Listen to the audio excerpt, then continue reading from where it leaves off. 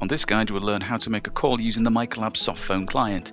First, ensure the softphone is enabled by clicking on the softphone icon at the bottom right of the screen.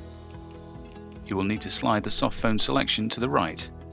From the Call Using drop-down selection, ensure the softphone is selected.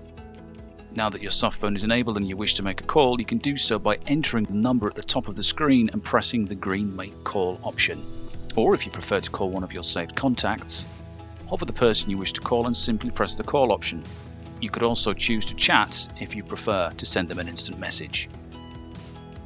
Note, if you are unable to make external calls using certain international or area codes, check with our Unified Communications team to query if any restrictions are in place. Restrictions may be in place on your extension that restrict your access to long-distance area codes or dialing prefixes.